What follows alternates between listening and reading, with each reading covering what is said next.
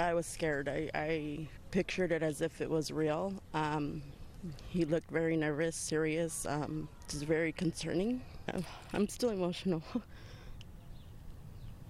Due to our prom season, graduation season, again, while these are wonderful life milestones where we can celebrate with family, friends, and it's extremely exciting, and we want to prevent our young students and new drivers from ever having to be involved in these types of situations. Now you're being placed under arrest for felony DUI as well as vehicular manslaughter. Right now at 6, a robbery investigation outside a West Hollywood restaurant. Tonight, the clue detectives are using to catch the criminals.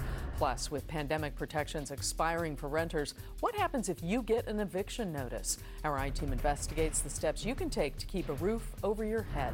And a dangerous landslide in Orange County. Tonight, the closure near the Casa Romantica Cultural Center as crews try to contain that cliff collapse. NBC4 News at 6 starts with breaking news. We begin with that breaking news in San Clemente. Good evening again, everyone. I'm Carolyn Johnson. It's a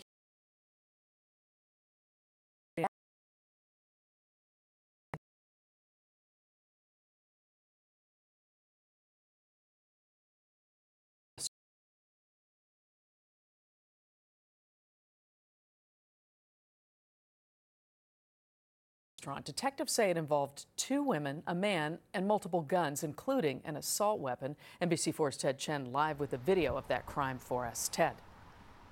Carolyn, and this crime has reignited the debate over public safety in West Hollywood and how to handle it. It happened Tuesday night behind this restaurant in an alley, and detectives say the 3rd victim was robbed when he happened upon the robbery of the other 2 victims.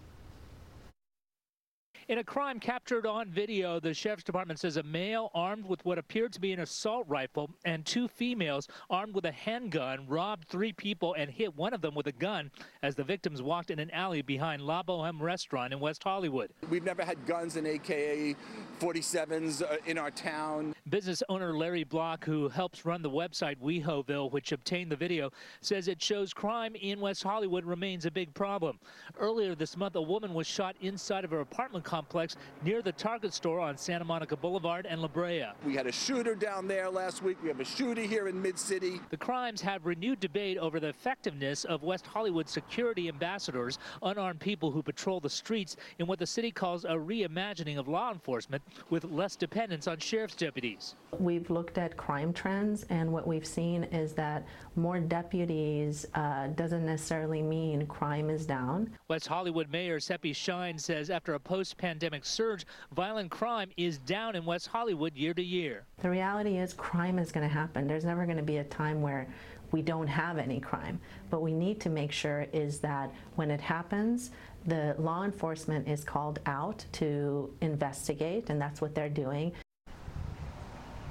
Business owners say they would like to see more than the 59 deputies that currently patrol West Hollywood. If you have any information on this particular crime, you're urged to call the West Hollywood Sheriff's Station. Reporting live from West Hollywood, Ted Chen, NBC4 News. Carolyn, back to you. All right, Ted, thank you. And new at 6, LA County is reporting its first case of the newest strain from a new Omicron subvariant. This one is known as Arcturus, and symptoms can include pink eye, as well as other symptoms common with COVID-19. Right now, this strain accounts for 8% of COVID cases in California. Health officials say, remember to take precautions, such as wear a mask if you're not feeling well. Well, he changed the game when it came to daytime television, and today we learned Jerry Springer has died. He was the mayor of Cincinnati and a local news anchor before hitting it big on television. His talk show ran for more than 30 years. We caught up with some fans in Long Beach today who say his legacy will not be forgotten. I mean, he's definitely a reality TV staple. Like, he was reality TV before it really blew up. I think without him, reality TV would probably not be what it is today, honestly. And he was a mixture of a comedian, he was a mix of a politician, all that, all wrapped up into one. And so, yeah, he's going to be a legacy, and he'll be missed. Springer died at his home in Chicago. He'd recently been diagnosed with pancreatic cancer. Jerry Springer was 79 years old.